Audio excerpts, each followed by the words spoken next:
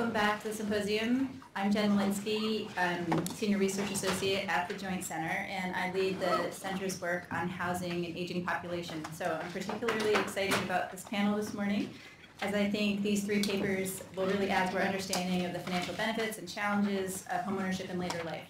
I just want to take a moment to sort of set a little context for this panel. Households in their late 70s have the highest homeownership rate of all age groups. The homeownership rate, our last report for those 65 and older was 78.7%. And 31% of U.S. homeowners are 65 and older, a rate that is a share that's only going to grow as the population ages. Roughly 40% of those owners still have mortgages on their property, and we have seen that the cost burdens with those with mortgages are significantly higher than those without, and as you look ahead towards those in their 80s, the cost burden rate approaches those of those who are renters. So some significant issues there, but at the same time, as we might assume and as we discussed yesterday, owners have accumulated far more wealth over their lifetimes than renters. The median income of a renter 65 and over, the median wealth, of a renter 65 and older is just $6,700 compared to the median owner's net wealth of $390,000, which includes the home. So as we know, and lower income older owners are likely to have most of that wealth tied up in their homes. So as the older population continues to grow, understanding the role of ownership, equity, and mortgage debt and how it plays into health and well-being and financial security is going to become increasingly important. So with that, I want to turn it over to Patryk and Velma, who are going to jointly present the first paper. Good morning. My name is Velma Zahirovic-Herbert, and no relation to Chrisse Herbert. I'm with the University of Georgia, and my co-author and I will do something a little different this morning. You will hear from both Patryk and me. And that's in part because we are working with the restricted data, with the HRS, and so Patryk led the application for restricted data use, and then I'll let him talk about the specifics of our empirical strategy. But I just wanted to give you a little bit of motivation behind the study, and I think, Jan, you stole my introduction. So just give you an introduction of why we wanted to look into this issue and where our research fits in the context of the studies that we already have. So as Jan mentioned, and I might add to these, that on an average, about 10,000 baby boomers reach the age of 65 every day, and this pattern is expected to go well into the next decade or so. And so the importance of retirement preparedness cannot be underestimated, especially if some studies, even the most optimistic ones, say that over 40% of these people are not really prepared to enter the retirement. So what we wanted to do is look into if there is a relationship between homeownership, housing equity, and how prepared the baby boomers are to retire. Several things that kind of motivated the work. We know that housing equity is key to growing wealth for many households, and in particular many older homeowners. We also know that this housing wealth is widely distributed. So some of the numbers I'm citing here are older numbers, and they started when our data wave started. So for example, we know that Social Security accounted for 42% of total wealth for a typical family, but that was followed by the primary residence, or the equity in the primary residence after the Social Security. When we looked at the empirical research on housing wealth, we noticed that most of this empirical research was on contribution of housing wealth to consumption patterns. There wasn't really that much on the savings side. So we set out with the following goal. We wanted to see if unexpected changes in housing wealth impact households' retirement saving decisions. If they do, can we quantify this effect?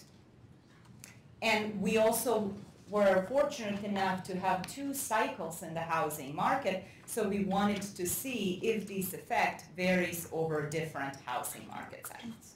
So fairly simple goal.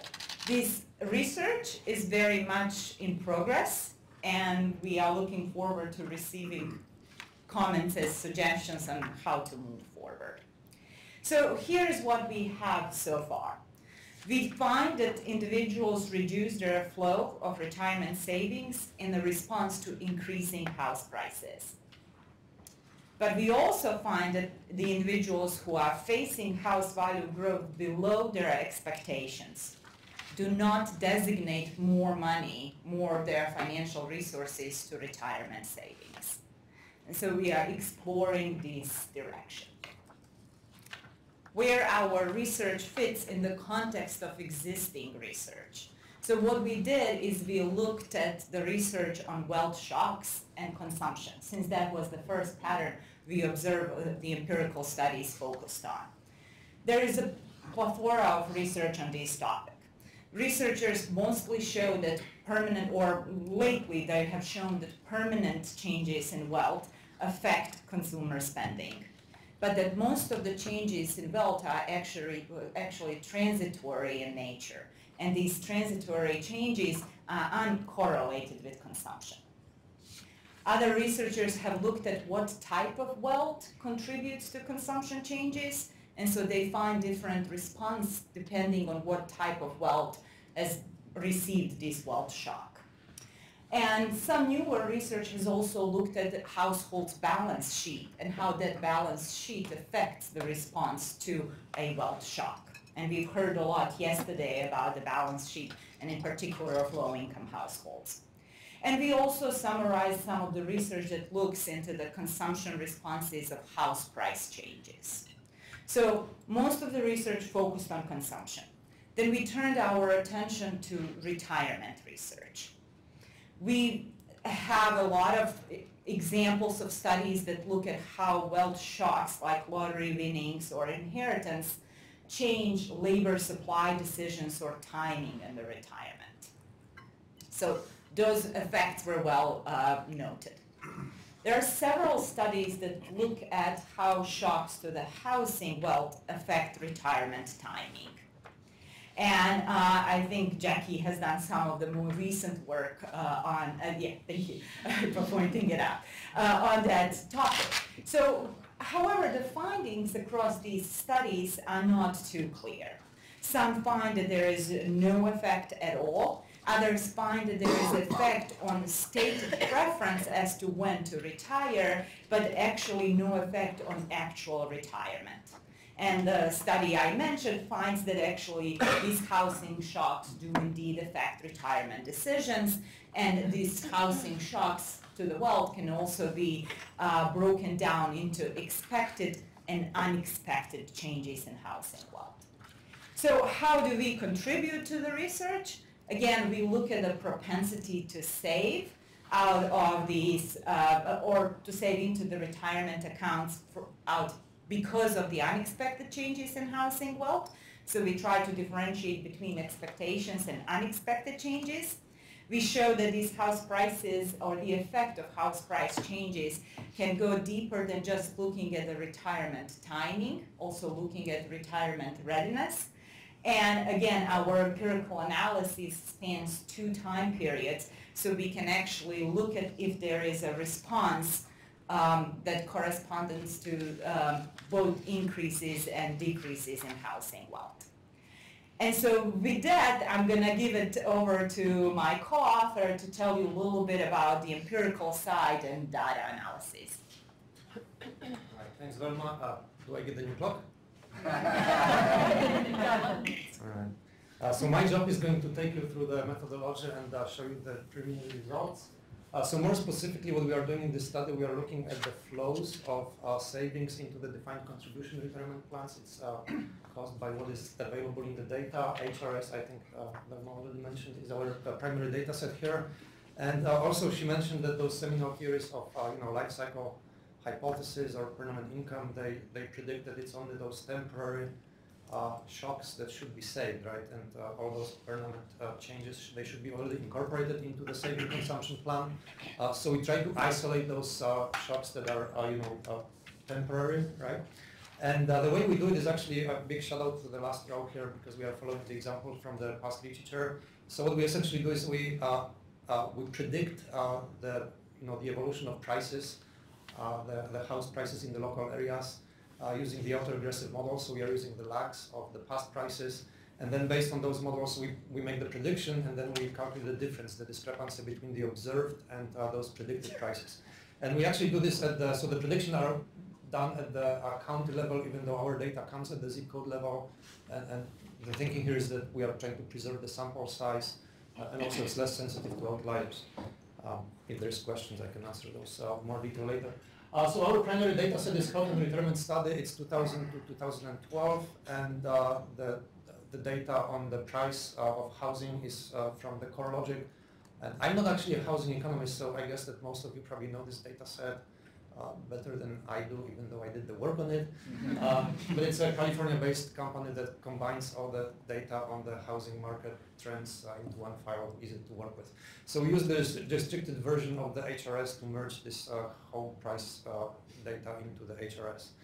And our sample is people who are actively employed homeowners under 17.5 years old. That's the legal restriction when you can make tax-deductible contributions to your retirement accounts. And because the wording of the question that asks about defined contribution plan contributions, it is only asked to those people who have those plans with current employers, so that's another necessary limitation on our sample.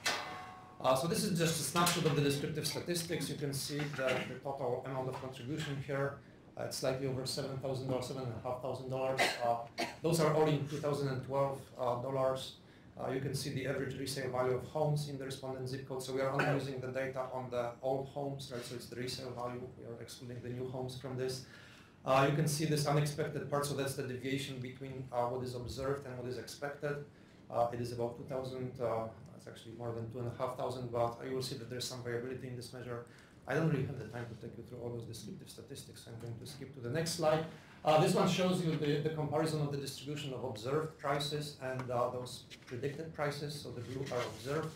You can see clearly that for the first three waves, 2002, 2004, 2006, that's the uptrend, right, that we were all aware of. The expectations were also growing. Those are the red boxes, but they were growing at a slower pace. So as a consequence, people probably expected, or not expected, but experienced a positive surprise in this period. And then you can see that those expectations and projections are more aligned. And what is probably not clear here is that most people actually experienced a negative surprise here. So I break those descriptive statistics into two columns here. You have pre-2006 and post-2006. And you can see the contributions were still growing, but for example, this surprise factor. So, you know, before 2006, the gap was positive, right, observed versus expected, and after it was actually negative. There's some more stuff, which again, I probably don't have the time to explain. So maybe we'll come through the results. So the first multivariate results that I'm going to show you are the log of the dependent variable is the log of the flows to the defined contribution plans. The key independent variable here is it's actually the observed. So we start with observed prices measured at the zip code level. And I'm actually comparing, what you see here is actually 90% confidence intervals and point estimates. The one on the left is based on cross-sectional comparisons. This one incorporates individual fixed effects. This is a big list of control variables that we include in this. So some of the key things that we control is local area unemployment, month of interview stock market performance. We control for all those like financial characteristics of people. Also, you know, if there's employer contributions to their plans, if they are over the tax limit already, which is actually something that is new. It wasn't in the paper that we submitted yet. It's work in progress. Being eligible for Social Security and so on.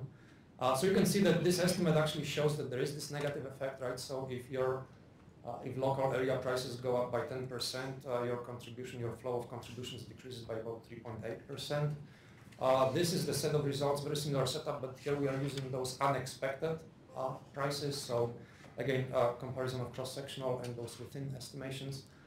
So the one on the right is probably more, the one that is more of interest. And it shows you that the 10% increase in this unexpected, so the difference, discrepancy between observed and expected, right?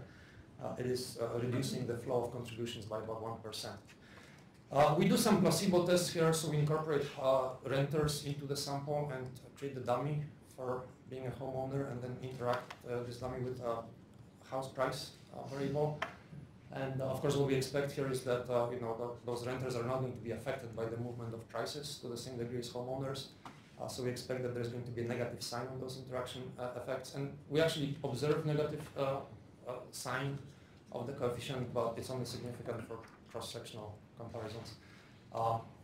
And at the same time, we kind of acknowledge that the validity of this placebo test is, it hinges on the assumption that the renters are not affected by changes in the price values, but that may not necessarily be true, because if, they may experience exactly the opposite to the homeowners, right? It's a negative shock in the sense that if the house prices increase, the rent actually probably will increase as well, right? So they will have less money. We also estimate instrumental variable models, so we actually want to look at the more heterogeneous effect of those movements in pricing, housing prices on the retirement saving behavior. So we use two instruments. One is just those observed prices in those local area in zip codes. The second one is the unexpected portion of the price change. Somewhat surprisingly, I'm still not clear in my mind why people do not update. So what is the key independent variable here in the second stage is, of course, the self-reported home value. So we instrument the self-reported home value with either observed or unexpected portion of the change in price. And something that is kind of surprising to me is that people do not really update how they value their house, the house that they own, based on those unexpected. The discrepancy between observed and what we predict should be the change in the price. So it's not really a very strong instrument, so I'm not going to even show you those results.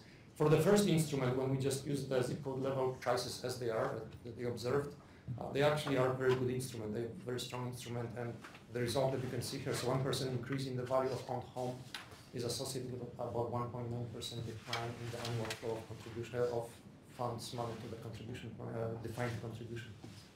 I'm also going to show you some back of the envelope calculations, what this translates into at the sample means. And finally, Velma actually also mentioned that what we are doing is trying to see if there is a difference in the behavior when you experience this positive surprise versus negative surprise. So what we do here is we create those two dummies. One of them shows the positive surprise, so it's when the discrepancy between observed and projected price is greater than positive $10,000. An equivalent negative surprise is when the discrepancy is actually lower than the negative $10,000, and 10,000 is kind of arbitrarily selected here. So what you can see is that it's only this positive surprise that is actually affecting the flows to the retirement savings. There is absolutely no effect of the negative surprise. And I don't know, I don't really have a good explanation for this other than maybe common sense that it might be just easier to reduce your contribution when you feel the wealth shock that is positive, and it is probably more difficult to increase your contributions when you feel poorer, right? Because your house value just declined.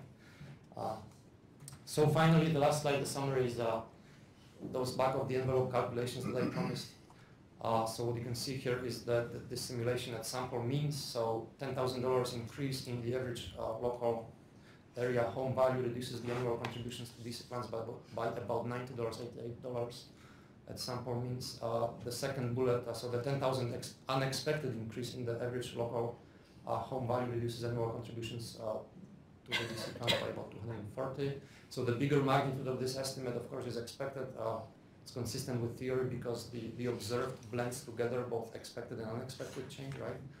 And this one is actually from the IV model, so 10,000 increase in the perceived value of owned home. It reduces the contribution. Sorry for the mistake, there's too many reduces in this sentence. I shouldn't have noticed, I shouldn't have said this so you wouldn't notice it. So it reduces the contribution by about $400. And again, the effect seems to be caused by those positive wealth surprises, not people, experiencing the negative surprises and then maximizing or increasing the contribution. And we, like I said, we don't, other than the common sense explanation, we haven't really done much more testing what might be going on here. That's it. Thank you.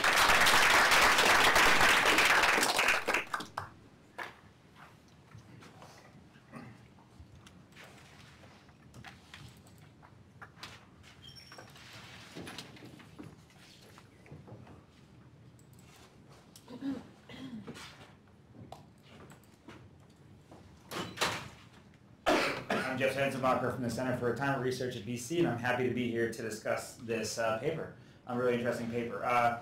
As the author said, housing is an important source of wealth for households near retirement. This is just showing some data from the SCF back in 2013, but the 2016 numbers look very similar. And the primary house is a major source of wealth for the median household.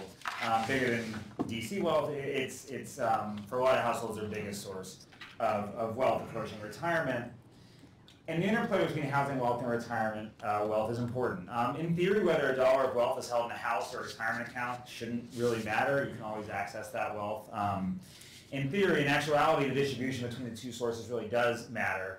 As the authors find, if an increase in housing wealth decreases retirement wealth by less than 1-to-1, then households would reach retirement with more wealth, which I guess in theory would be a good thing. Unfortunately, those are also resources that people are unlikely to spend. So housing wealth is just drawn down at a much slower rate than other kinds of wealth or retirement. I think 401ks, the withdrawal rate tends to be pretty similar to the rate of return, about 5%.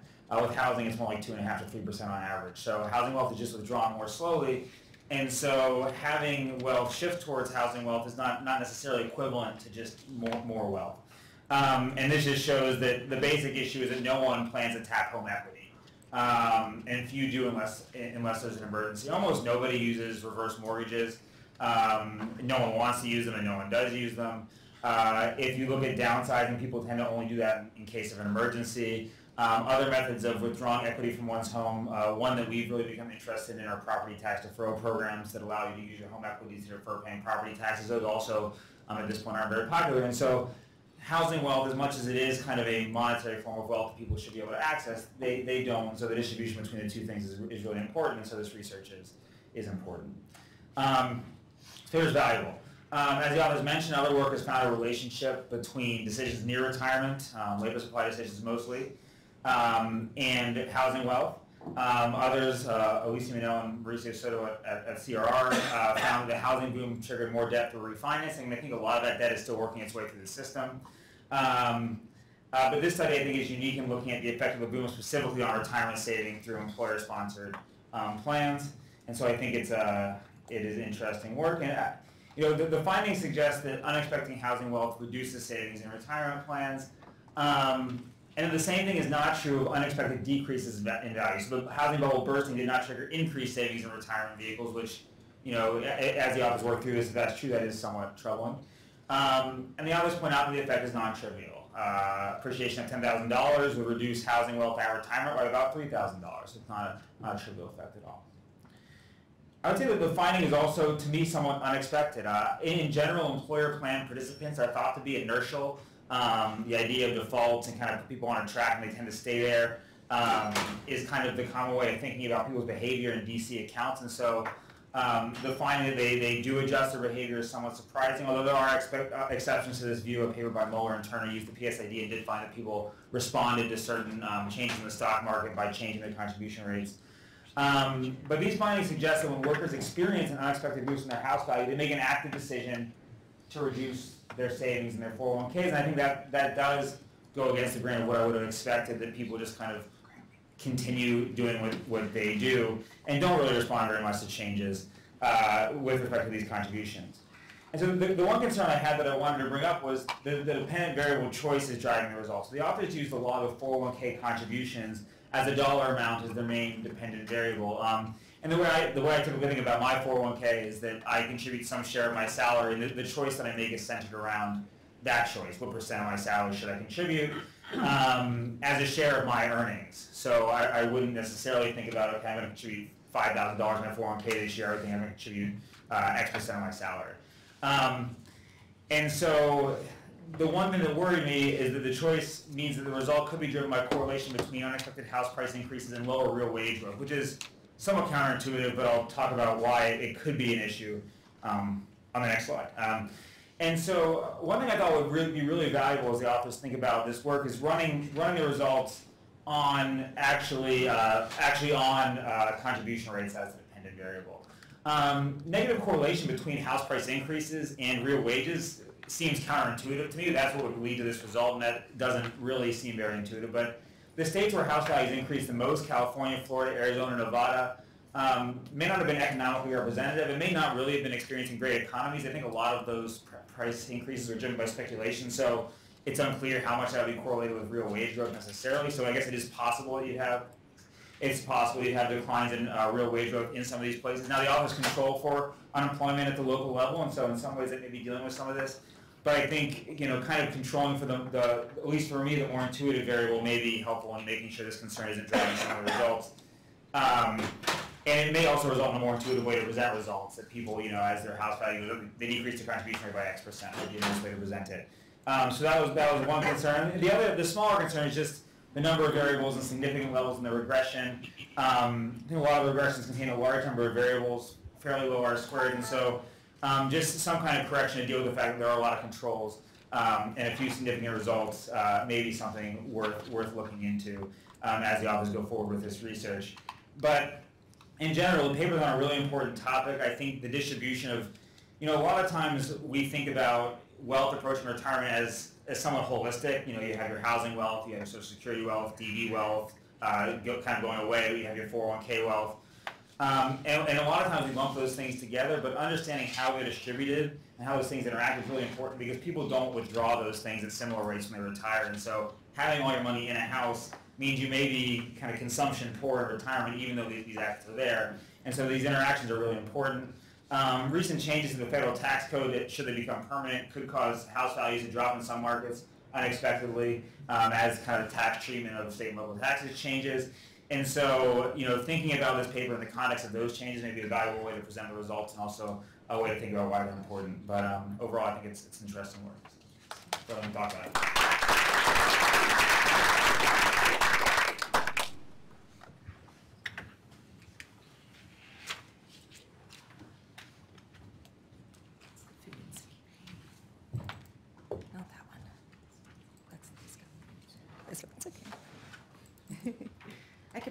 The discussing comments. That would be fun. So thank you for having me here. This is joint work with actually my co-author Haurin is here in the audience, so you can ask him all the difficult questions. He's retired, I thought.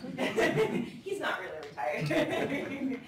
And then also Cecilia Loibl, who's also at the Ohio State University, and then Chrisse Edmunds, who's our research assistant on this project. So the last paper actually set this up perfectly, and I think also the comments that you made about housing wealth and retirement. This has been an issue that my co-authors and I have been wrestling with for the last 6 or 7 years on a couple of different projects, trying to explore the use of home equity in retirement. Particularly, we've been focusing on that reverse mortgage that you mentioned, but we've also been looking at other types of home equity borrowing in retirement, the prevalence of it, and then what happens after people borrow from home equity. And this has led us to start to think about not just the rates of borrowing, but does this actually impact well-being? So, part of this conference, I think, is to think about what are the impacts of housing tenure and home ownership on kind of well-being for individuals. And so we're kind of pushing us to that question a little bit here by looking at food insecurity as one indicator of kind of economic well-being. I'm not sure if this is, maybe I'm not doing it right. This is the oh, is that? Oh, I'll click it. That's fine. I think it's just not working. Okay. So motivation. So food insecurity. Some of you may be familiar with this research. This was actually somewhat new to us and our research team. But it's really a severe form of economic hardship. So if we think about when people are going to cut down on consumption, food is probably one of the last things they're going to cut down on. So we saw this as a severe form of economic hardship if individuals report going without food because of costs. And we were surprised to learn, as of 2016, close to 10 million older adults are facing this threat. It's about 14% of the population age 60 and older, and there was actually a 27% increase since 2001. So even though we think about Social Security, retirement income being a stable source of income for this group, there's still an issue of food insecurity. And in fact, some of you that do some work on social support programs may know that food stamp take-up, for example, is the lowest among the elderly of any group, any demographic group in the country. So there's other issues related to that as well. And food insecurity is important not just for food insecurity, but also because it can be related to other poor outcomes, poor health outcomes, mental health outcomes, higher healthcare utilization, and then obviously higher mortality at the end if you're not consuming the right amount of calories in food. And actually, there's been some research that's shown, and as we were digging into this space, nobody's really looked at home equity carefully with food insecurity, but there's this finding that wealth is a more important predictor of food insecurity than income, which for seniors, for older adults, not for younger populations, but for older adults. But when you think about this, well, fixed income for older adults, a lot of them receiving Social Security, but there's a lot of heterogeneity in wealth among this population. So maybe this isn't that surprising.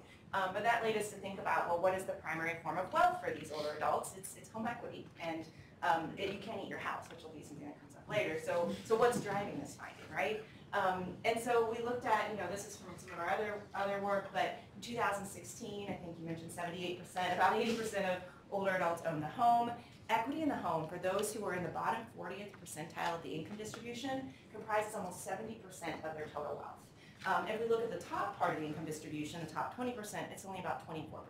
So this is the majority of wealth for many of these people who are likely at risk for food insecurity.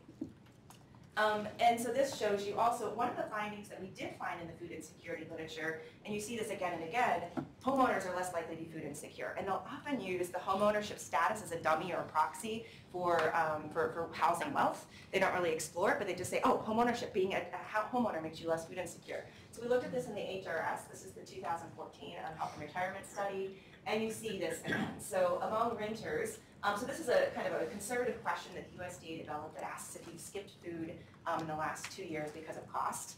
And here you see that renters, 16.21% of the renters say this. But when we compare that to homeowners, it's much smaller.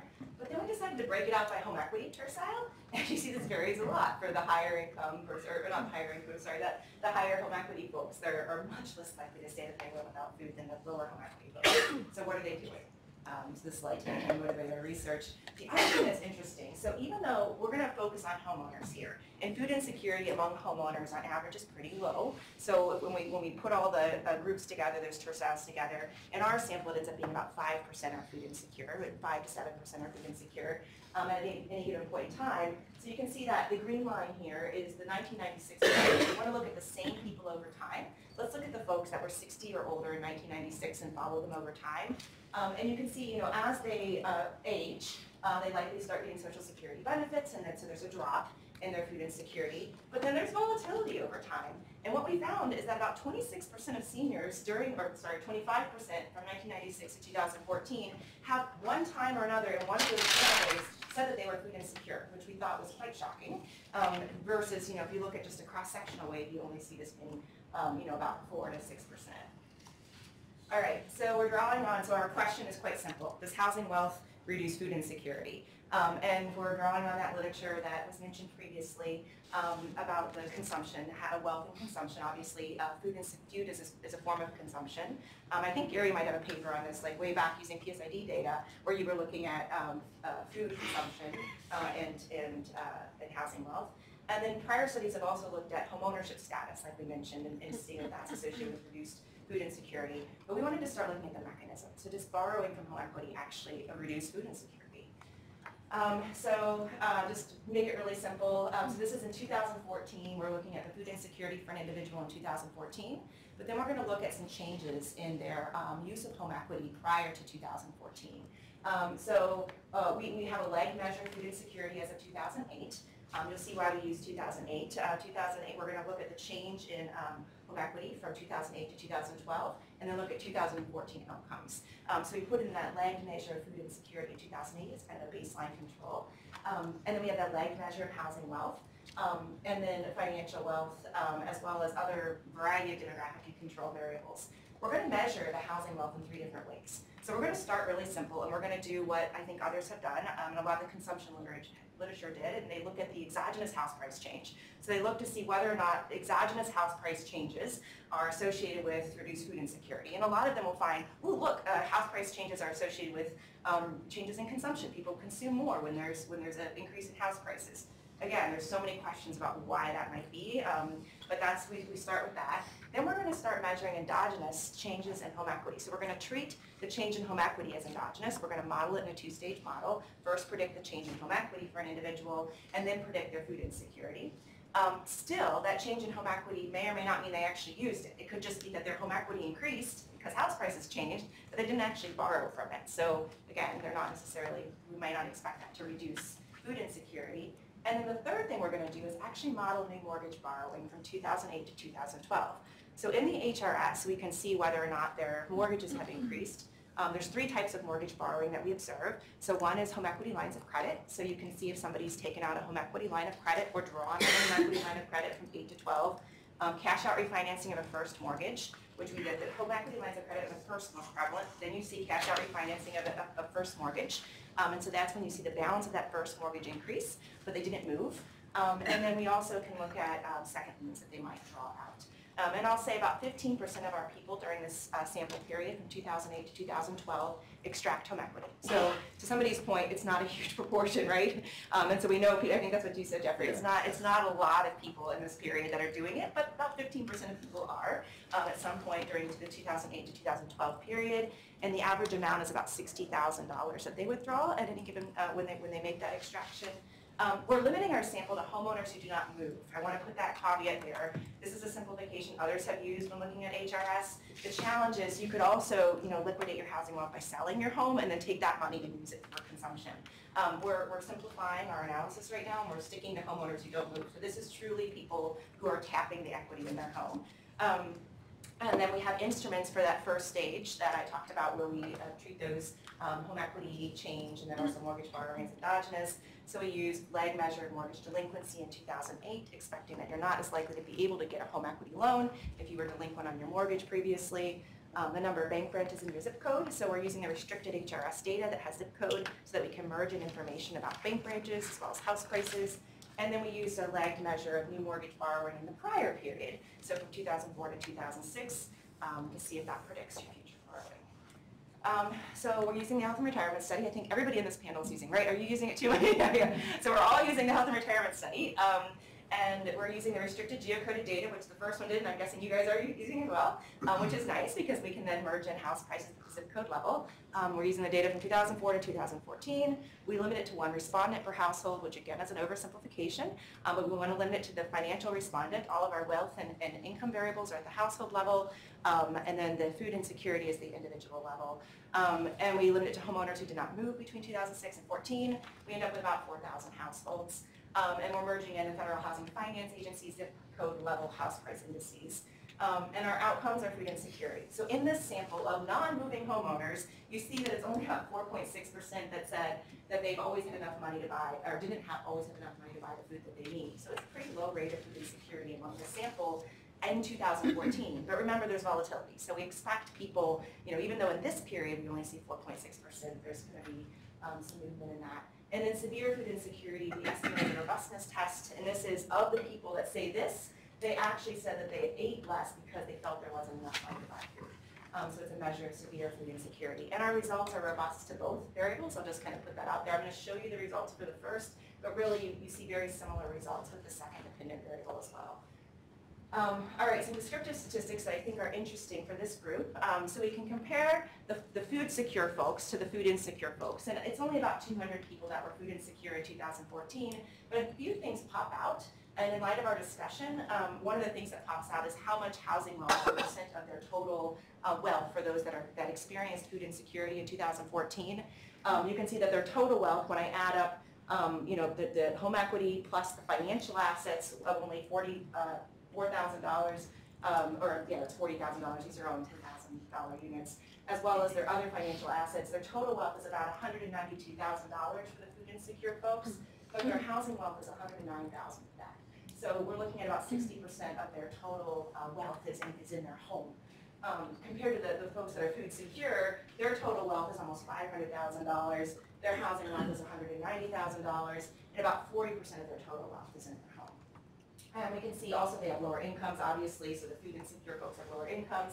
And you actually do see a higher rate of mortgage borrowing among food insecure folks. So this gets us to treating it as endogenous. So one of the things that we first realized, like the folks who have tried to model SNAP participation, you see that SNAP, people that are eligible for SNAP, or if you just put a dummy in as to whether you participate in SNAP, which is the food stamp program, you actually find that positively correlated with food insecurity. So food stamps cause, people to not eat. And in fact, no, that's not true. It's endogenous, right? And so we see something similar with mortgage borrowing, where if you just drop it in there, you might actually get, I think it was insignificant if I remember. I'm not sure that it was positively predicted. Do you remember if it was? Significant. It was significant. All right, so it's actually just like SNAP, and it's positive and statistically significant. But when we treat it as endogenous, you'll see the sign actually flips. And so part of this is because people that are food insecure are more likely to need to borrow.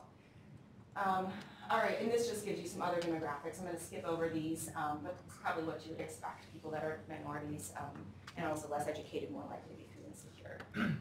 So here are the results. So we have a two-stage probit model for the endogenous. So these is actually kind of a combination of the different models. So we first model house price by itself without including the other components, and we treat house prices as exogenous. And these are just the probit coefficients, so you can interpret this as the change in the z-score for a one-unit change in our independent variable. But this is just going to give you a sense of the magnitude, and these are all statistically significant variables. So these were the ones that were statistically significant from our analyses. You see this great big, house price change causes people to have better food security. But really, I mean, what are they doing with that? And so then we start modeling the changes in the home equity, and you see there's some reduction in food insecurity from a change in home equity when treated as endogenous. But you see a larger reduction in food insecurity when we model that new mortgage borrowing when we treat that as endogenous. And this is in fact greater than actually income by itself didn't have an effect. But you do see it's actually similar in size. So a $10,000 increase in mortgage borrowing. So these are all $10,000 units. So one unit increase is a $10,000 increase. Is about similar in size to the opposite direction of an increase in food insecurity for somebody who is below 130% of poverty. But to help interpret this, we've actually, with the two-stage probit model, it's hard to just even use marginal effects, so we just did some predictive probabilities. So we assume a typical person in our sample who's food insecure. So we're going to take a married black man who's 70 years old. He has home equity of $50,000. He has financial assets of $10,000 and a monthly income of $1,500, so he's below the poverty line. And he was food insecure in 2008. Now we're going to let him, so his baseline predicted level of food insecurity is actually quite high, 56%. We're going to let him withdraw $10,000 of that equity through a mortgage between 2008 and 2012, and we actually reduce his predicted probability of food insecurity to 47.8%, which is a reduction of about 15%. In alternative specifications, we actually model both home equity and borrowing together. Ideally, what we'd love to see is we can drive out that home equity coefficient, the significance on the home equity coefficient altogether. We can explain it all with borrowing. We can't. So this is a bit of a head scratcher. It makes you wonder what else maybe home equity can be capturing. That change in home equity may be picking up on something else, or there's some asset reallocation going on. They're spending from other. You still find that home equity is a significant predictor of reduced food insecurity, even when you model mortgage borrowing. And we also see that and this is something that we thought we might see, that there's a nonlinear effect of mortgage borrowing on food insecurity. So smaller amounts of mortgage borrowing have a greater impact of food insecurity, and then you see that it actually decreases after that, which makes sense. So people that are drawing little bits may have less housing wealth total to draw from, and that may also mean that the smaller amounts may actually impact food insecurity at a greater extent. So discussion. One of the big things we find mortgage borrowing is endogenous, just like food stamps. So if you just model mortgage borrowing or just drop that in your equation, it's going to look like people who borrow for mortgages are more food insecure. And so it's important to treat it as endogenous. But borrowing through a mortgage is not a panacea. And so this also, we've been scratching our heads a lot about this too. First of all, low and credit constrained homeowners may not be able to borrow. So there's very people that we looked at who are food insecure, may not be able to qualify for forward mortgages, and may not be able to borrow. Also, it can increase the housing cost burden of older adults. And you already mentioned this, Jennifer, at the beginning. I mean, the Joint Center's done some interesting work on housing cost burden, and they show that seniors with a mortgage actually have similar housing cost burdens to renters. And so to us, this is, if you're going to take out a mortgage or through borrowing, which is often how we're doing it, and you increase your housing costs, this could be problematic. One thing that we've been working with a bit is the federally insured home equity conversion mortgage, and there are all kinds of issues with that, of course, but the purpose of this by design was to allow people to withdraw the equity from their home with no monthly payments. We get rid of that housing cost burden aspect. They don't have to leave the home, and there's less underwriting. There is some underwriting now, but it's not as strict. So those folks who are in that food insecure group may be able to tap this, but it can be costly, and there's very low take-up rates, as you note. And so what I just wanted to show you, we did a survey of people that were counseled for reverse mortgages from 2006 to 2011, and we surveyed them in 2015, 2016, so about 5 years later. And we wanted to ask, and we had a variety of questions, including health outcomes, but one of the questions we had on there was food insecurity. And we asked in the past 2 years, have you always had enough money to buy the food you need? Of the people counseled, those that got reverse mortgages, about 8% of them said no, which is very similar to the homeowners that we see in the general HRS sample. But of those that were counseled them to not get the reverse mortgage. And so this is just the number missing. So there's 1,000 people in the group that got, it's about 430 people that were counseled and didn't get. It's about twice as high. Now, there's various reasons. We cannot say this is causal. It's descriptive. There's reasons why people select out of getting a reverse mortgage, of course. But it is a higher level of food insecurity. And even those folks that got the reverse mortgage, we had about 100 people in our sample that got the reverse mortgage and had since terminated it, but we're still alive, which is a hard group to find. Many times you terminate your reverse mortgage for dying, but these people were still alive. And then about 11% food insecurity at that point. So that's it, but we just wanted to kind of kick off as a discussion, how do we think about, we know the HECM is expensive, we know the HECM is costly, but for older adults that have home equity in their home, it seems like giving them a way to be able to consume from this could be part of the solution.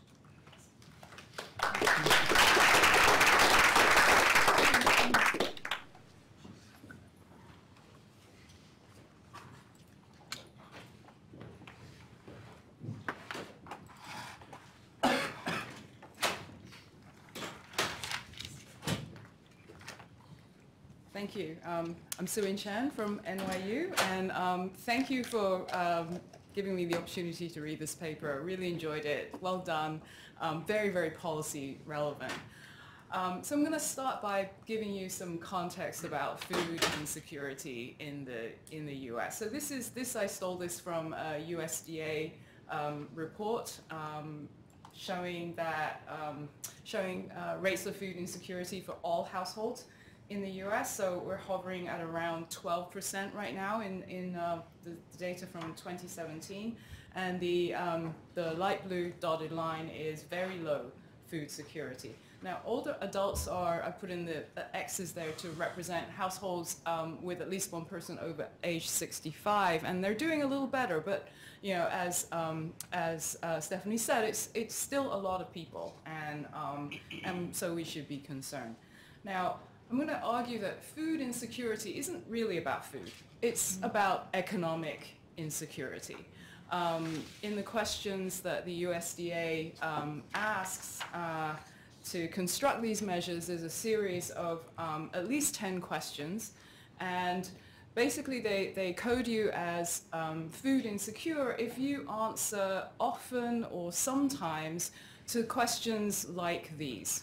And they're all about having money, food being affordable. They don't ask you whether you have transportation to get to the supermarket so that you can buy fresh produce. They're not asking you whether you have mobility or dexterity difficulties that prevent you from cooking proper meals. So it's really not a measure of whether people have are eating well or have access to nutritionally adequate food. It's really about, but it's a great measure of economic security. So what we're capturing are people who are economically fragile. They are making hard trade-offs between buying food or buying medicine. They're trading off buying food versus paying utility bills. And so I think it's important to bear that in mind, particularly for older adults who are living alone. So turning to the findings in the paper, as Stephanie laid out, there's this long-standing finding in the literature that shows an association between food insecurity and housing wealth. And so they're trying to unpack the mechanism behind this. Right? And as she showed you, they find that food insecurity is explained by changes in home equity. Now, one concern I had with your modeling right now is that you don't take into account labor market conditions, and the age range of your sample is one person in the household age 62 and above in 2014, but you're measuring home equity starting from 2008, right? So the age cutoff there is really 56 and above, and then you have the younger spouses who aren't subject to the age cutoff. So like the youngest person in the HRS is like in their 30s. So because of the correlation between housing markets and labor markets, some of what you could be picking up is, you know, people in good labor markets keep their jobs, earn a good living, and then they're food secure, and then in other bad labor markets, they're losing their job and they're food insecure, and you're attributing that to housing. So I think just, you know, a few extra controls there would capture that. You also then, in a separate model, show the relationship between food insecurity and new mortgage borrowing, showing that has a big effect. And then you put the two together, and so you're, you know, as you said, you're a little puzzled by the finding, and I think there's the interpretation is a little confusing, because there's new mortgage borrowing in the change in home equity variable as well, right? And so you're sort of muddying up the interpretation. And so I would suggest an alternative specification. This is the relationship that you're trying to unpack. So why not decompose it into the part of the change in home equity that's due to new mortgage borrowing, and then everything else, right? So what I'm proposing is, like, you have two terms. So the first one is the change in home equity that's due to just exogenous changes in the home value, less any changes in the mortgage balance due to just repaying the principal on your existing mortgage. And then you've got the separate variable that's the new mortgage borrowing. And then you can really isolate what's going on. And so I think this should be your main model, right, with the labor markets in there. But, you know, in any case, I believe the story, all right? So let's turn to the policy implications. Now, you mentioned, you know, reverse mortgages, and we need, you know, good and affordable mechanisms to help households extract their home equity. But I would also emphasize here that we should be encouraging older homeowners to move, right? And, you know, this is not in the paper, right? You're taking people out who have moved. Jackie Begley and I have been working on mobility among older adults, and, you know, in the ACS data from over the same time period, if you look at people in their 60s and 70s, the annual mobility rate is about 7%, right? So it's, you know, it's low, but it's not zero, and it could be much higher. And in particular, we should be encouraging homeowners to move to age-friendly homes and communities, right? So this is not just about, and I know Jen has written a lot about this, this is not just an opportunity to extract home equity. It's an opportunity to move to a home with a bit better physical layout, you know, to prepare for future possible mobility challenges with walking or climbing stairs. It's the opportunity to move to a different neighborhood, perhaps a denser neighborhood that's less car reliant, with more amenities for seniors. It's an opportunity to move closer to your family, friends, so you have more social supports. So I think, you know, it would be a mistake to just focus on the financial instruments as the implication here. And in terms of encouraging homeowners to move, it's not just a demand side thing. I mean, I would say very much on the supply side, we need more options for people to move to in the communities where they already live, so they don't have to ditch their networks and social capital that they've built up. Making it easier to build multifamily housing, which tends to be much more accessible, physically accessible, and accessory dwelling units, right? So these are all sort of on the supply side. And then lastly, you know, let's not forget these people with home equity, they're already doing well, right? So we've got to also ensure economic security for people who don't have home equity and, you know, as we saw earlier, who don't have other savings. Thank you.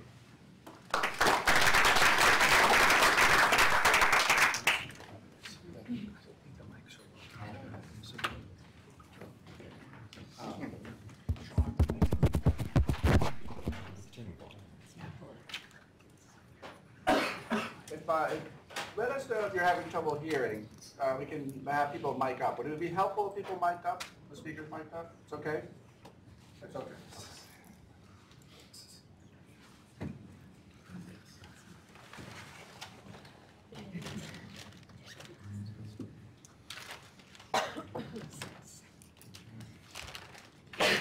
I have never had anybody who has had trouble hearing. Never. When I was in elementary school, the only comments that I get on my report card is he refrains from disturbing it. He does not refrain from disturbing others. And so I have full confidence you'll be able to hear me. Are we recording this though? Is this? It is being recorded, Yeah. but there are speakers Right. in the ceiling, Okay. so that. Great. So this is joint work with Mike Eriksen, who's at the University of Cincinnati. It's part of a long-term project that we have that I'll kind of guide you through, and then we'll talk at the end about where we're going next. This part of the project is entitled Homeownership in Old Age and at the End of Life. And a long-standing issue at the intersection of public economics, urban economics, and the economics of aging is the extent to which the elderly spend down housing equity as they age, as would be predicted by the simplest forms of the life cycle hypothesis. And just for those of you who aren't experts in this area, let me give you a really quick tour through this literature.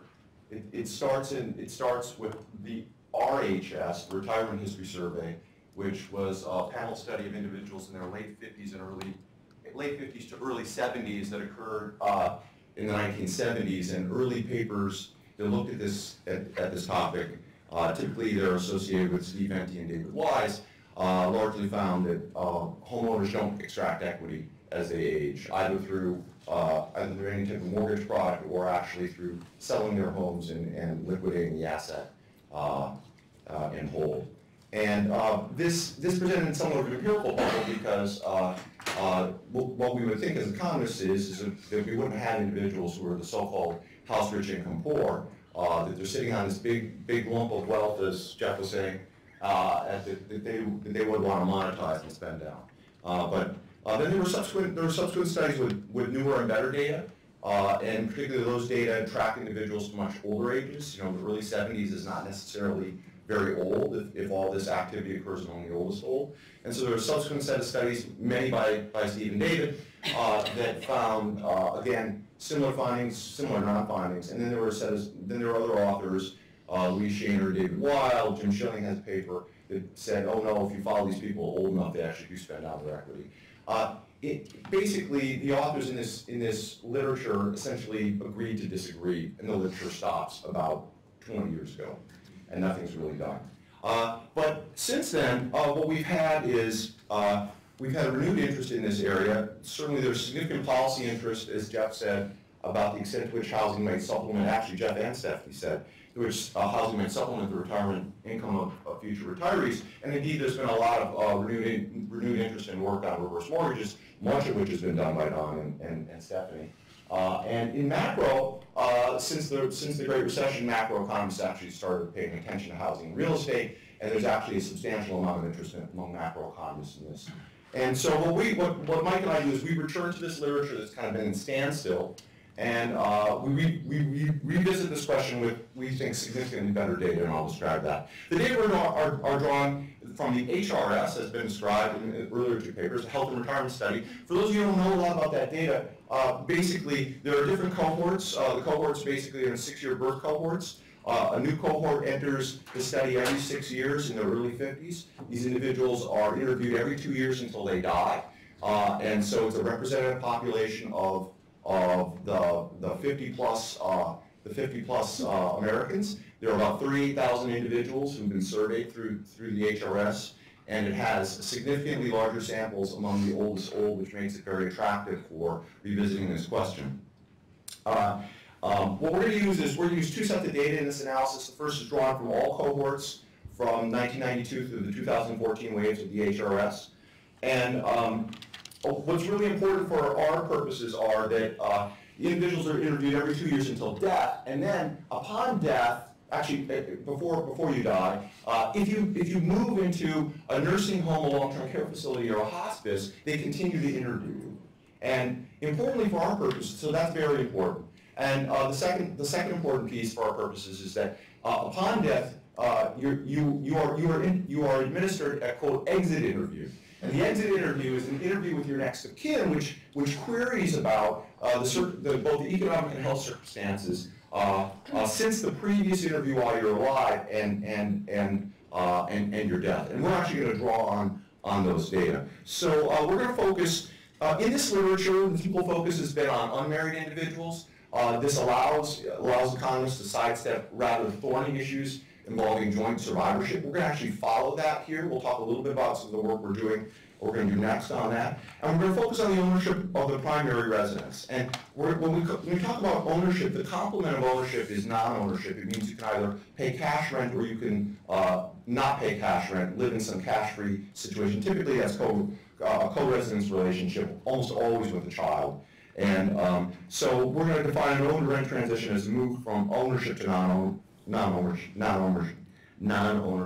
So let's start here with this figure. Figure 1, the solid line is the type of line that you would measure in any typical data set if you're looking at the age profile of home ownership. So remember that the typical data set, whether it's a census data set or the CPS or the PSID, they only interview people when you're alive, right? And so this is what you're going to find. This is the solid line. And as Jen said in her opening remarks, home ownership peaks in the mid-70s here in age 70, and then slowly declines, at an increasing rate here. And one of the great things about the HRS is we can measure age to quite old. These are by single years of age. The last point over here is 103-year-olds. That represents individuals who are 103 and older. We pool those people together. There are over 60 of these people. The oldest person in the HRS is 112. Okay, so we actually, you actually get what's quite interesting about this is you get a downward sloping profile of home ownership. It doesn't go to 0, but it does go to about 12.5% among the oldest old, which in comparison to this older literature would be prima facie evidence. If we could kind of go back in time, would be prima facie evidence that these individuals are following the life cycle hypothesis. And now what we're going to do is I'm going to show you the red dash line. The red dash line is if we now incorporate individuals who are living in at the time of the interview in a nursing home, long-term care facility, or hospice. These individuals are not surveyed in the CPS, and if they're surveyed in the census, they're not asked about home ownership because they're lumped into living in quote group quarters. So these are individuals who are not typically surveyed. We're going to add those in.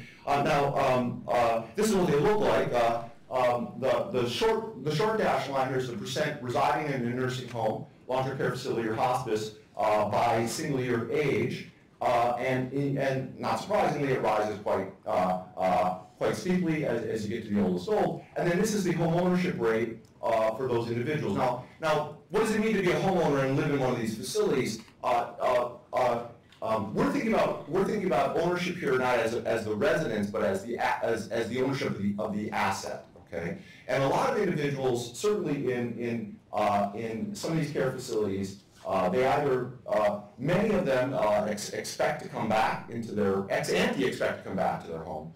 That's not necessarily what happens ex post. But for our purposes, we're counting these as homeowners. So what it does is it does the following. As you can see, it lowers the home ownership rate, the measured home ownership rate here. If we add in the home ownership status of the decedents from the exit interviews, thank you, from the exit interviews, we find an even lower home ownership rate. Why is that? That's because most of the action, most of the home ownership transitions occur in your last year or two of life, and those would not be measured in a survey where you're only querying the living.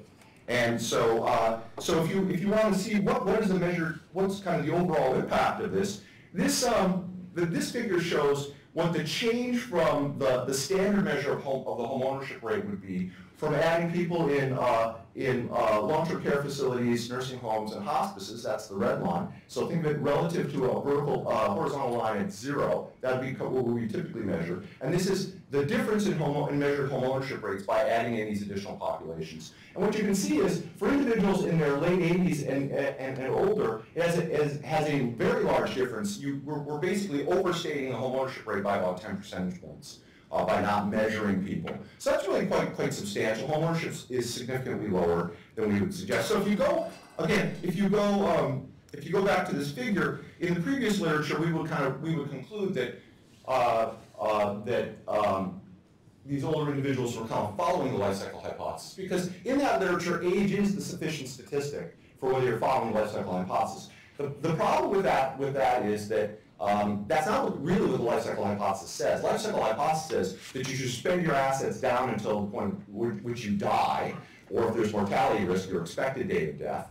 And not everybody dies at really old ages of 100 to 95. So what we next do is we actually look at the distribution of dates of death in the HRS. So remember, this is conditional on living to 50 and getting into the survey, and these are unmarried individuals. So a lot of these are the second to die in married couples. So you can see that a lot of people do die at ages that would not be considered to be the oldest old. So now what we do is we use the panel data, and we make a different figure, and this figure is the following. It shows on the horizontal axis, 0 is the date of death, and we're going back in time when you're living, if you read from right to left. The vertical axis here is the homeownership rate, and this shows what the profile of the homeownership rate as death approaches, as your actual death, not necessarily your expected death approaches. And you can see clearly that the homeownership rate is not going to 0. At the date of death, still about 40% of the homeownership rate is about 40%. If you want to limit this to individuals who start into the survey as homeowners, among homeowners and who entered 1993, so this is when they entered, there's 100% because they were homeowners. How many of them die in their homes?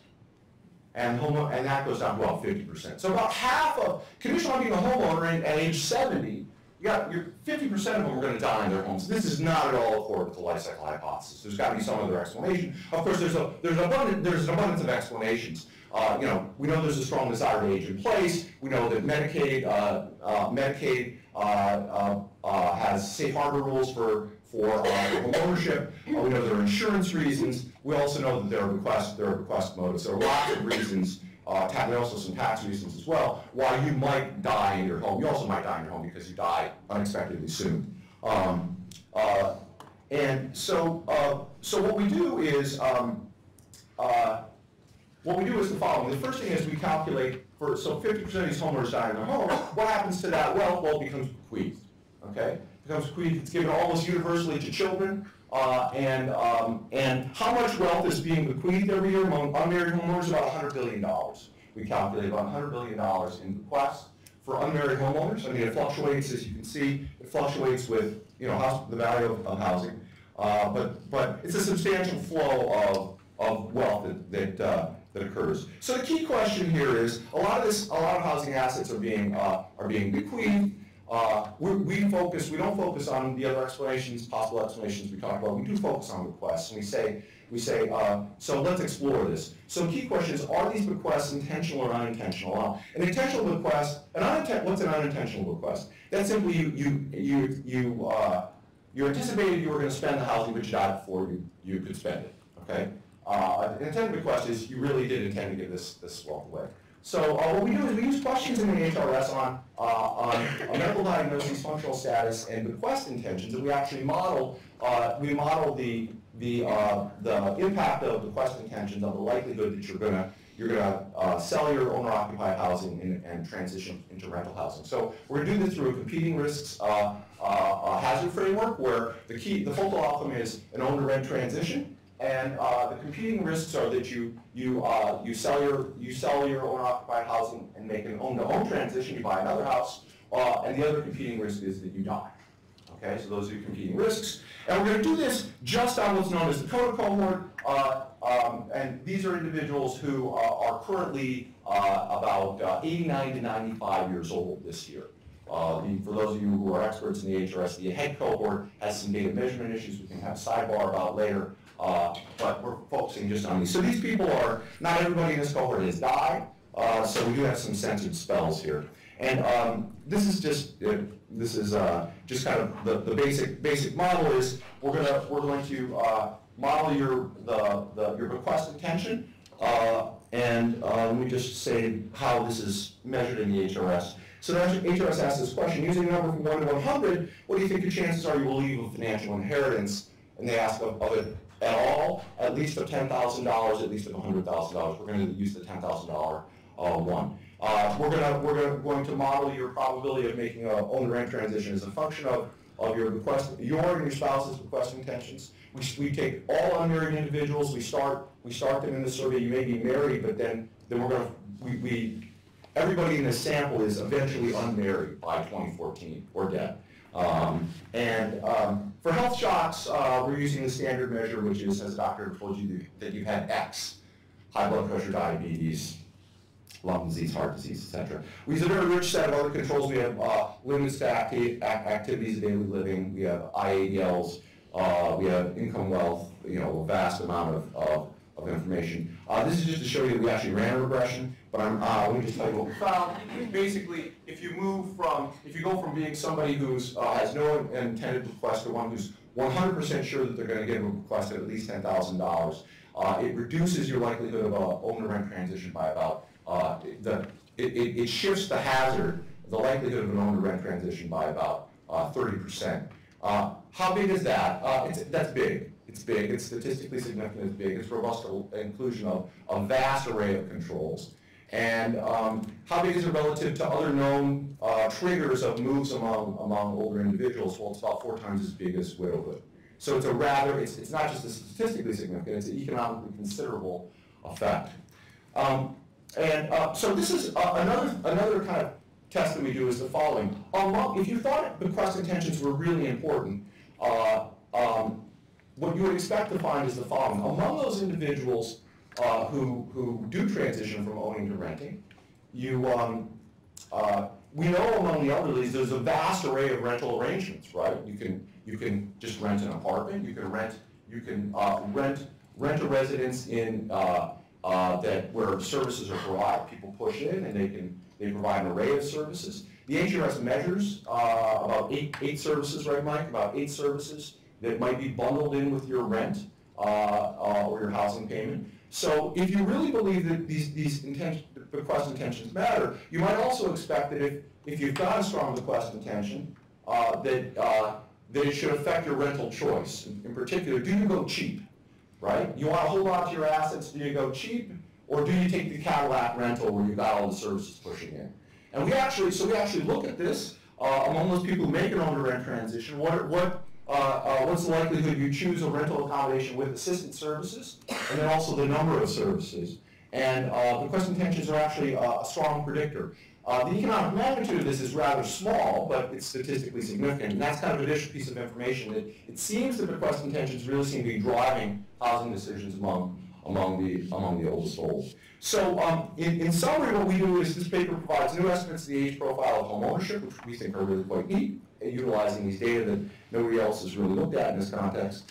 Homeownership the homeownership rate is significantly lower among the oldest old than is traditionally measured. The majority of homeowners die in their homes. Where does that wealth go? It's bequeathed. It's about $100 billion a year. And those bequest motives appear to be intentional, and they appear to be an important driver. What does this mean for people who are interested, for example, in reverse mortgages? We know that there's not a huge demand for reverse. Well, we know there's not a lot of reverse mortgage activity. It's either because there's not a big demand, or there are problems on the supply side, which have been well documented. This may be one reason why. It may just be that people, they don't want to, not because it's a bad product, but because they want to leave the wealth to someone else. And so one of the things that we're doing going forward is we're expanding this to look at individuals who stayed married throughout the HRS, and expanding it to new cohorts. One of the interesting questions is, to what extent will younger birth cohorts act differently towards their home equity than older birth cohorts? And there's at least some people have speculated that younger birth cohorts have in their life course used home equity more like an ATM they've done a lot more refis and things like that where they've taken equity out. When they get to be older, are they going to be more open to these potential new financial products? So we're expanding this to younger cohorts. Thank you.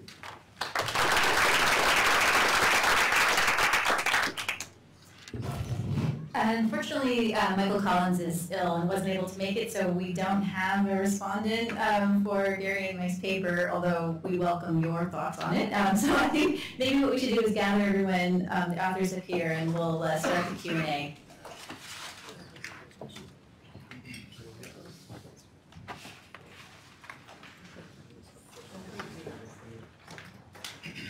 So maybe as we did yesterday, if you have a question to do this with your name plate, and we'll note and move the microphones around. I might actually start with a question about, just to get your comments about these different mechanisms to extract home equity, especially when the role of bequests and kids becomes really clear and people may be making choices that aren't even great for their well-being. But they're trying to be protective of their kids. And I'm just wondering if you have comments about what those mechanisms might be. I'm thinking yesterday we talked a lot about the sale to the children and living in the home where you transferred it to the kids and maybe you've taken some of the equity that way. I don't know if anybody has a comment. Yeah, can I start? Are you okay? Yeah. Sorry. Don't want to plug it. This is actually really, it's quite fascinating. When Mike and I first went into the data, we were really very surprised. I mean, we were very surprised at the nuances that are in the data. There's a remarkable, there's a lot of material that I didn't talk about. One of the findings, if you look among older homeowners that are renters, that say they rent their accommodation, 10% of them are living in homes they previously owned, and they're currently owned by a relative. And it suggests that there are a lot of inter vivos transfers of housing assets that occur. And that's one of the things that Mike and I are trying to kind of unpack in this research. And I think there's actually a lot of that that's going on. It's not just kind of the typical narrative where you move in with your child, or your child moves in with you, and you stay in the house. And that's a typical. There's a lot of nuances about these transfers between generations. Yeah. No, I mean, I think the home equity line of credit is something that we discovered was, I mean, that's the preferred, if they're going to extract equity, that seems to be the preferred product right now, is to use the home equity line of credit. And a lot of it, I think, is that it's kind of viewed as a shorter term, like, we're going to use it for this period of time and it gets repaid. Versus this kind of actually extracting it and liquidating everything like we do with our reverse mortgage often. John, do you have other thoughts? Roberto Garcia, University of North Carolina. I have a question for the last presenter. I think it's common throughout the country, certainly in North Carolina, for a homeowner to sell their home, but then when they move to this continuum of care, they actually have to buy there. And when they die, the house reverts to their children. How do you categorize people like that in the data set? Right, so what we would track is we would track the sale of the first home and the purchase of the second. And we would track then the sale of the second home. Or the transfer if it's not sold, but it's transferred to a child. That would all be tracked in the HRS. Yes. I do have another thought based on what you asked. I mean, I think one of the things that I think Sewin mentioned and others mentioned is this idea of downsizing, and maybe you can answer this too, Mike. I mean, sorry, Gary. Looking at Mike and saying Gary. So it's not clear to me that there's always an option to downsize. So it's not, and I think Chris has made this point before you, the presentation once where you were looking at, particular housing markets, it's not clear that it would be more affordable for somebody to leave the home that they own. And in many cases, the homes, particularly among the reverse mortgage population that we've gotten to know, there's about 1 million of them, the homes that they live in are really not that high value homes. I mean, so it's not clear that they would actually be able to sell and live somewhere more cheaply, which is a supply issue perhaps. I mean, maybe this is raising a point that you mentioned. It's not that it's just, let's convince them that they need to move, it's that we need to create supply that would be available to them. So that might be the solution. But I just, when we look at the existing supply where folks live, I'm not sure that we can just tell somebody, don't get the reverse mortgage or don't do it, move, downsize. A, I don't know that they could downsize, they may already be in the small, and B, I don't know that they're gonna save money by doing that. I don't know if you've looked at that at all. We've looked at it, so Mike and I have looked at a lot of things. These data are, they're, for those of you who haven't really worked with the HRS, they're very powerful data, but they're also very complicated. They're complicated in certain dimensions using the geographic coding. We're complicated in constructing these housing histories. We're drawing information from about five parts of the survey, and we're actually, in some cases, piecing together real histories. It's very complicated because the housing behavior of older individuals is substantially more complicated than you think. You know, about 1/6 have second homes. Are you selling the first home or the second home? Which home are you reporting when the surveyor calls you or knocks at your door? And so we've looked at this. One thing I want to caution about, when we say the word downsizing, what Stephanie is saying, the idea she's conveying is that you have a smaller footprint in square footage. Downsizing in the literature has typically been measured as value, but we all know that value is a mix between price and quantity. And we can all tell stories about individuals who downsize, but the property they bought is significantly more expensive. Because the neighborhood's more expensive, there are other amenities they're consuming, or they're actually consuming more interior amenities.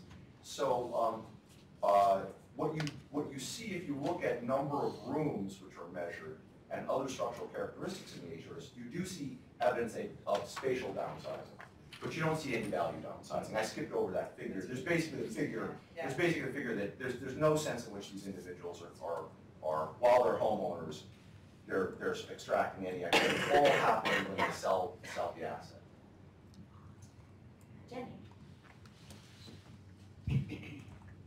Yeah, I wanted to follow up on that question of sort of what do we mean by either downsizing or changing either the structure type or the tenure or the characteristics of the neighborhood or the characteristics of that house, right? So those are all four dimensions that they could be changing. You know, and Sewin pointed out in particular, from a policy perspective, we'd like to think of matching older adults with structure types and maybe neighborhoods that are particularly friendly. So structures that are one level, that have elevators, neighborhoods maybe that have, the particular kinds of amenities, healthcare and grocery stores and so forth, that don't require driving, so people can, potentially get rid of their car and not have to drive. But I'm thinking that this does depend a lot on the housing market they're in and whether those options are available. So if you live in a housing market that's mostly single-family homes, the option of moving to something that's maybe a multi-family building with elevators may not exist, or the ones that are there are geared towards, students or something. And so it's not the social community that older adults would move to. Is the HRS big enough? Can you look at differences across housing markets and specifically identify housing markets where age-friendly structures and age-friendly neighborhoods exist, that people would have the option to move to that? So, yes, potentially one could do this. How you would do it is you take the data that Velma and Patryk used, the geocode data, which goes down to the zip code level, and it goes down to the census tract level. You can get the census tract level. And you want to merge onto that, like he did instead of CoreLogic, you'd want to merge on some type of measures or indices of livability. And you could think of many ways we could construct this. And then you could really kind of tease out, okay, how quote, livable are these along these dimensions? These neighborhoods, these are census tracts, so these neighborhoods. And you could think about if you want to draw concentric rings or whatever you want around these things to get a sense of what's going on with their space. To my knowledge, no one's done that. I think, to my knowledge, no one has done it. Mike has done a lot of what you said. He has geocoded. He's done a lot of this type of geocoding. We've never gotten there. We'll put it that way. Does Sewin, you and Ingrid have a paper, don't you? Do you have a paper that does this? We're working on it. We're working on it.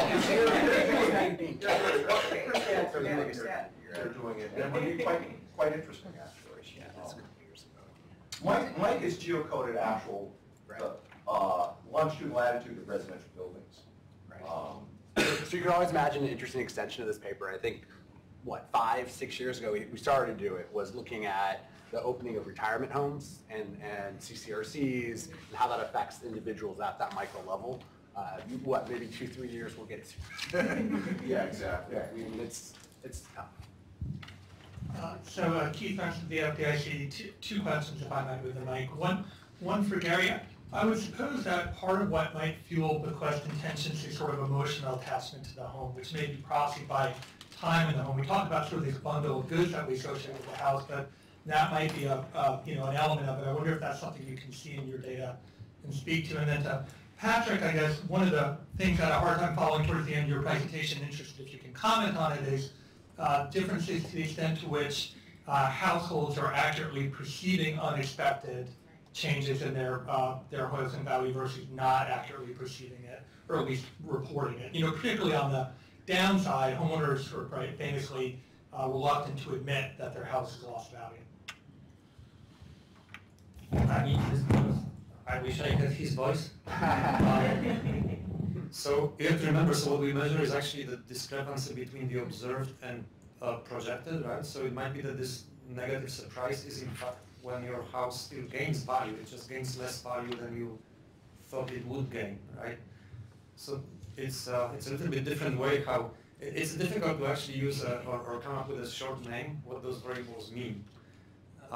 And like I said, the best explanation that we have for this asymmetric kind of a response is like, again, how easy it is for you to, if you are experiencing this positive surprise, right? So the house appreciating value much more than you were expecting. I think it's much easier to make a decision to reduce your contribution than it is in the opposite situation. But it doesn't necessarily mean that your house actually lost value. It simply means that the house did not appreciate as much as you thought it would, right?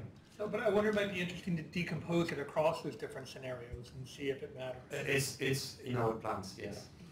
But what about the perceived? I think part of the question was that perceived. You mentioned that they're perceived. Also, the perceived variable that we had was actually, so we also used the variable that is essentially self-reported value of the house, right? So this was the IV model that we estimated, so we just wanted to see if there is a greater response if we measure not just the same average for everybody who lives in the zip code, but we actually use the very observation-specific self-reported value of their house. And but actually, what we found, so we haven't used this measure to kind of try to decompose whether there's a difference between what happens when it goes up versus when it goes down. Like we said, it's work in progress. So I think we'll do it because that's where all the science lead. There's going to be interesting stuff to uncover. So. I think before you ask Gary, you still have to answer Keith's question, but the perception of value is relevant to all three papers, right? And so this idea of overvaluing, I think your paper suggests that the house eventually is sold for less than what was anticipated, and so when people are trying to make these financial planning decisions using their home equity, there's kind of troubling that there's this misperception of what the value could be, or no. I think it's difficult to make us take strong views on these self-reported values. I mean, there's a lot of evidence from that people were not accurately reporting. But the question is, especially for older, there's just some fundamental measurement issues for older individuals. One could be, cognitively, there's cognitive decline, and they're not they're not thinking about it, or they're not paying attention to what sales are going on in the neighborhood. Another thing could be is that they really think the house is, they really think that 1970 shag carpeting is really cool, and that makes the house really valuable, right? And so they may actually fundamentally believe that. Now, whether they've got a good sense of how that matches current taste for potential buyers, they might not. The other thing you see in the HRS is that between the last interview and the exit interview, there's a big drop-off in the self-reported value, and then what the next of kin say the house sold for if they sell the house. But we don't know how to interpret that. Is that a motivated seller who just wants to get rid of the house? Is it that there was just a lot of physical decay in the last 2 years before death? We know that happens, right? Is that very steep? These are potentially, a lot of these structures are very old. And so it's difficult to tease it out. In terms of your first comment, the hazard framework has embedded in it how long you've been in, the duration of how long you've been in the house. So that's embedded in it. But what we don't show you is how that baseline hazard changes, because this is a proportional hazard. We actually don't estimate the baseline, but we could do that. Final comment on those rosy picture of homeowners about how they appraise the value of their house. There was a very interesting paper a few years ago in the Journal of Consumer Affairs. It was actually coming from the Netherlands, and the reason why it was interesting because there is a law in Netherlands that actually, so the government makes an appraisal of your house value, and even though the government tells people exactly what the value of their house is based on some algorithm, almost everybody has a much more optimistic view of. It's actually a big discrepancy. I think it's about in the magnitude of almost 10%. I don't remember the details. So. Well, Don and I have a paper. Actually, I don't know if you want to share a little bit about it, but we actually do see it's a perception. Very recent paper looking at seniors and their evaluation of their self-reported house value compared to an appraisal, arm's length appraisal. And we find, first of all, that either in up and down periods it's lagged, as you'd expect, but it's more severe, it's wrong by about 16% on average, but it is more severe during a downturn. They really don't think their house has declined as much. So directly relevant for and this what you're drives talking about. behavior to the point. I mean, we actually also see it drives here. So these are all people that are in the process of applying for a reverse mortgage, and they back out when they overestimated their house value, and then they find out it's worth less, even if they could still get it. So you're controlling for whether they would still be eligible for the reverse mortgage. Once they find out about that actual loss of value, they back out of the decision. Which makes me wonder if you should be looking at, so I was wondering about your figure, if you should be looking at perceptions. If you're going to drive your decisions to save less, it seems it's your perception that should drive that, not the actual shock. Right. Yeah. And that's why, so it's, I'm a little bit troubled by the fact that we actually don't find people update those perceptions based on, what is the unexpected element in that. Yeah. So, I mean, definitely we have to sort this out. Yeah. Welcome to Mark.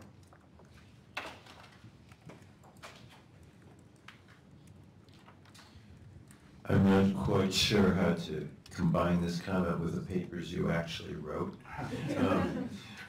But the age group you are studying from the 50s on are often positively and perhaps normatively the right group to be landlords.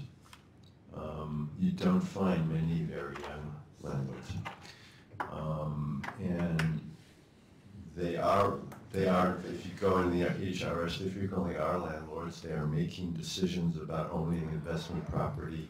They may turn their current home into an investment property and live somewhere else. If they sell, if they move, they may not sell. They may rent it out. Somehow that should be part of the calculus, and I'm not quite sure how you would combine that, how you would enter that fact in the kind of work you're doing. Yeah, so what we do, we thought a lot about that. What Mike and I have done is we tried to basically put together a property by person panel where we track your second home, your rental properties, things like that. It's very challenging to do. What we do is our measure of home ownership is the whole, do you own the home, do you own the residence that you claim to be in that way your primary residence? So if you have a house, you buy another house. In one way, you have a house that you own. You buy another house that you move to, and you own it in the second wave. That starts a new residential spell, and the old spell ends. But it's a spell. It's a combination of ownership of the primary residence. That still's in your portfolio, and we include it in your portfolio. So we're tracking those properties, and we're tracking, the HRS actually tracks whether you sell the first property or not, or even whether you give it away. So we're actually able to do that. To assemble the data is quite complicated because the HRS didn't make this easy. That's what we did. So, again, the data assembly here was really arduous, especially for what we did, tracking these residential spells. If you've ever done this in survey data, it's really complicated. So, but yeah, we need to account for that. You go to Lynn and Don on the side. Just a quick question for the whole panel. Reverse mortgages have come up a number of times, and I didn't hear anybody talk about refinancing cash out. I just wonder if that's in the data, if that's something you paid attention to. I know it means you have to pay, there's a payment involved, but to the extent that people are living longer, working longer, maybe that's, and it also seems for Velma and Patryk, it's a competing risk, right? It's another way that you could get, so I just didn't hear anybody talk about refinancing. What kind of behaviors are you seeing? So we actually do measure refinancing as part of the mode of cashing out. So the extraction of equity, the first thing you see, HELOCs are the primary form. Cash out refinancing is the second most dominant form. And actually they're pretty close. And then the third would be taking out a second lien. And we have another paper where we've looked at cash out refinancing, who's using the New York Fed credit panel data among seniors, looking at the types of individuals who cash out seniors who cash out refinance versus HELOC. And you actually find, particularly this was during the heyday of subprime lending, but the cash out refiners were often looked more, have lower credit scores than the HELOC borrowers by quite a bit, almost 100-point differential. So they tended to be folks who maybe could qualify for the HELOC that were cash out refinancing in that case. And then you see their outcomes over time. The cash out refinancers were actually more likely to end up in a foreclosure. This is of seniors. We're more likely to end up in a foreclosure situation later versus the HELOC borrowers or other types of borrowers. Gary, your bequest question in the HRS, you said something about financial bequest? The wording the HRS uses is financial inheritance. Financial inheritance. And so what do you think seniors do when they're thinking about giving their house to their kids? Is that going to be included in there, or are they going to say, no, you're talking about giving them $5,000 and the house is different? It's a great question. It's a great question. We don't know. We use this as, you can either take it literally, financial means everything, or you can take it as, this is your intention to leave something. And then we infer that, well, if you die in your home, you left it. In fact, in the exit, they do leave it. They leave it to their kids. But it's a great question, and we wish that it was done better.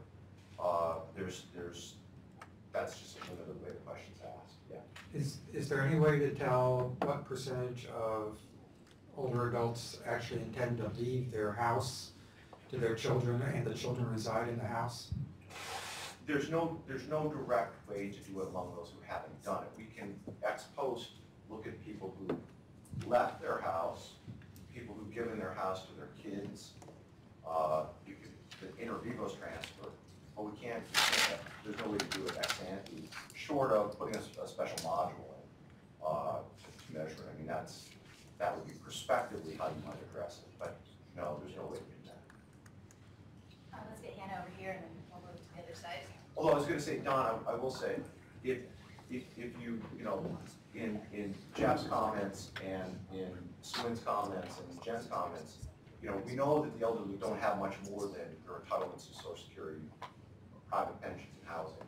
There's very little else there to give for most of these people. So, if you don't have any other financial assets and you're after going to give financial inheritance, then that might lend some credence to your thinking about the house issue.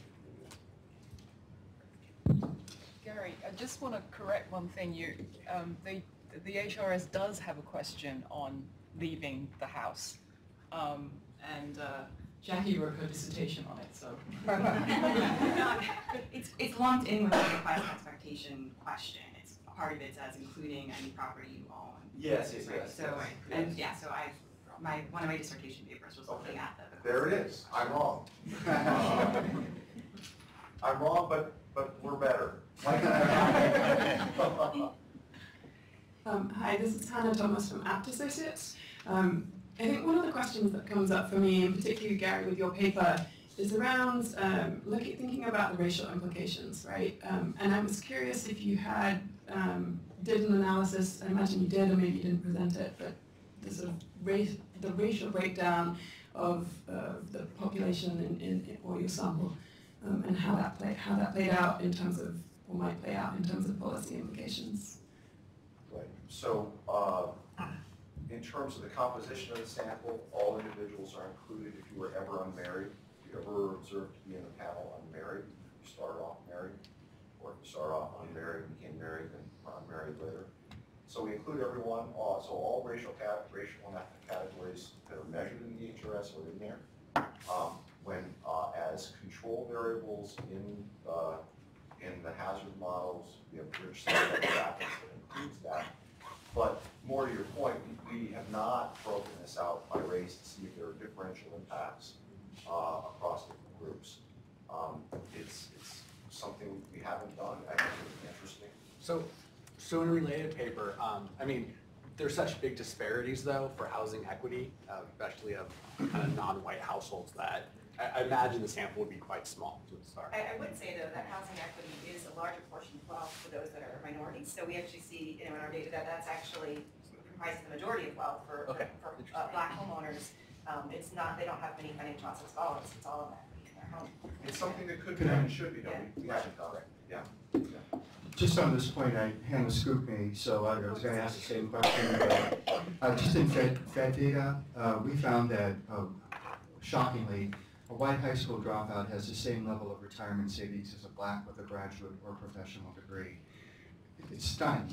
So I really urge to continue looking at these disparities by race and ethnicity within these retirement discussions.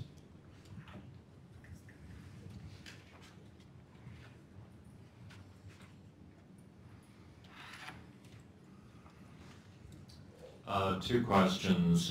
First for Patryk, you flashed through the descriptive statistics, but I think I saw that the average income was $160,000 or something like that, and we know not by a long shot does everyone have a 401k, so I wonder how generalizable your findings are to a broader population. So the results obviously are representative of only those people who are in the HRS, and it's 50 plus, so that itself is going to skew income up a little bit. Most of the descriptive statistics actually, when we compare them to other surveys, they are very comparable in this age group. I have more concerns about the CoreLogic data. Those observed house prices, they are a little bit higher than average, so we have to, I guess, sort out the details of their reporting, because I think there is a big missing component, especially in probably rural areas and zip codes. But otherwise, I don't really have a lot of concerns about generalizability from HRS. Is the average income $160,000? Let me check. Yes, so 162. So is it only? It is 162. But remember that, so, our estimation sample is in fact those who are employed, right? So we are looking at people who have very strong labor force attachment, even though they are older. So that doesn't make it unrealistic for this specific group, right? And then again, it's only people because of, the flow of retirement savings are only available for those who actually have those plans with their current employers, right? And on top of this, it's estimation technique, the fixed effect, so we have to have consecutive waves of data. So it is those people who have very strong labor force attachment. Yeah. Okay. So it is representative just in a very small chunk. And haven't moved over the time. Right. A question for Gary. We hear a lot in the supply affordability discussion about baby boomers staying in their house too long and not selling and making housing available for first-time home buyers and so forth. Does your work capture that, the sort of retention of housing, whether it's for aging in place or conversion to rental, which of course can produce income for older homeowners too? Mike, do you want to take that? No. That's a good question. I don't have an answer. So I will pass it to Mike.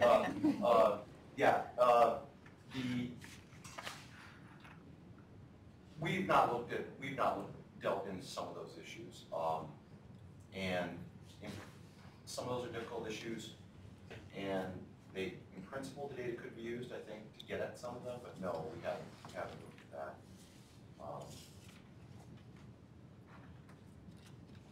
things I think Sewin said about this aging in place, which I think is really true, is that we don't really know what people think their options are if you ask them if they want to age in place. And so if we had the sort of things that Sewin was talking about, would we have more interest in moving? Although given all the constraints that we've also talked about, which is it can be more expensive to move to a smaller footprint but accessible, centrally located place. Proceed. This question, I think, mostly for either Gary or Stephanie. I think if memory serves, there's some risk tolerance and time horizon variables in the HRS, and have you found sort of any correlations with what you're looking at with the risk tolerance variable and whether or not the reluctance to draw down is also about being afraid of outspending what you have left? Don, have you looked at that at all? Yeah. So we've looked a little bit at that. It's not in this analysis, but I'm controlling for those. And so the general story that's told is the reason why the elderly hold on so much wealth so late in life is because they have strong precautionary motives against uninsured medical expenses. Those wouldn't be acute care costs. Those are covered by Medicare, but both would be long-term care. And and Medicaid eligibility is for relatively low income. So essentially these individuals are in the absence of well-functioning long-term care markets where there's substantial informational problems, that these people are essentially self-insuring. That's kind of the standard narrative. What's interesting here is that one of the things that the exit interviews do is they ask about the circumstances surrounding death, and they ask about, well, how did the person die? Okay, was it a sudden death? Was it expected? Was it unexpected? What did they die from? And we actually match also the National Death Index. And if you kind of split the analysis by people who had terminal illnesses that were identified versus people who just had a heart attack, for example, and died, you don't see really a lot of difference. And that's not exactly the test you're looking for, but it's kind of some prima facie evidence that maybe these precautionary motives aren't quite as strong as we think. And but I think that's a really interesting thing to look at. I think that one potentially could do that for both of these studies. Yeah. As a predictive of borrowing, Yeah. I think. Yeah, absolutely. And one thing I think about is whether Geoffrey brought this up too, and put you next actually. Thinking about a house quite differently from others. Jeff has had his final. Oh, I'm so sorry. I had not seen that. Whether because of emotionally, connections to the home, or the long-term care hedge, or I think that house as an asset is quite different than other assets. Is what I'm hearing through all these papers. But I'm sorry, I missed you before. I live in Newton, one of the rich western suburbs of Boston, where every kid is above average. It's one of those kinds of towns.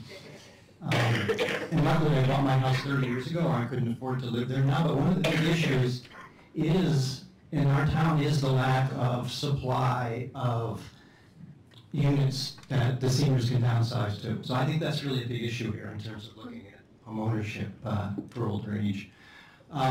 I work at our food pantry, and we did a survey of our clients, and we found out that access to our food pantry went a long way towards reducing food insecurity. So I don't know to what extent you're able to account for that in your data, because I think it's actually a very important component of it. So. We do have that. Very few people report in the HRS using. So we have Meals on Wheels. We have, I think, visited a food pantry. There's a variety of different social programs. We've added those in at different times. I mean, they're a little bit endogenous, so you have to be careful. But yeah, it's just such a small number in the HRS that report doing that. But I mean, seniors is a major component of our clients for sure. So. So Jeff, you would be showing up to your neighborhood planning meetings and advocating for building more apartments in Newton. I could, yes. Not overwhelming. Yeah, really well, yes. Then you can move. You'll find me there because I'm on the planning board in Newton. So. I'm sorry, but I've got the last apartment left in Newton. I had a question for Stephanie. Did you look at what precipitated using the equity? It seems like you have a fixed income, so in general you either on average be in trouble or not, and so something may have changed and caused you to use that equity. And then does that mean that in any way like bias the effect downward? Because if you got an average person use their equity, it actually have a much bigger effect. I'm just kind of wondering about, and they use it in emergency, they have to spend it on that emergency, and so it doesn't help as much as it maybe could have without that precipitated. I mean, we have a first stage that's predicting the borrowing, and so there's certain factors that are predictive of borrowing, including lower financial assets is predictive of borrowing, but higher income, ironically. So there has to be some level of income to borrow, but then lower, higher home equity. We actually didn't find that the house price shock was leading to, and this looked at our first stage right before that wasn't actually significant. Sometimes it is, sometimes it's not, depending on the model. Prior borrowing is predictive, and then prior delinquency you're less likely to borrow. But I think I actually wrote a note down, and I know we've added these at one point. We had health shocks in the model, because like Perturba and others have suggested that health shocks are really the precipitating factor to borrowing. And so trying to think about what's happening here. Like they're not getting out a loan to go buy food. They're getting out a loan to do something that's helping them to smooth consumption for other things, including food. And so it could be the health shock, and so I know we've added that at one point, but I think we should add it back in the first stage. Yeah, I think that's a good point. Yeah. Okay, well, we're about at 10 o'clock, so I want to thank the panelists for 3 really interesting papers that really spoke well with each other, and to the discussants as well. Thank you. So we have a half an hour break. We'll be back here at 10:30. I think there's snacks outside to refresh yourself.